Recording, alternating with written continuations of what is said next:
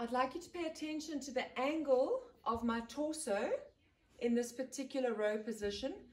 I'm not completely parallel with the ground. I'm not too low at all. I'm relatively high. I'm going to put my band or my weight, I'll show you that now, in my right hand.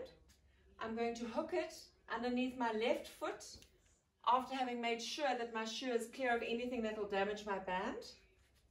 And once I'm in a nice firm position with my body lean slightly forward and a lovely straight back, please, long extended torso, I'm going to row as far and upward as possible without moving or changing the angle I'm leaning forwards at.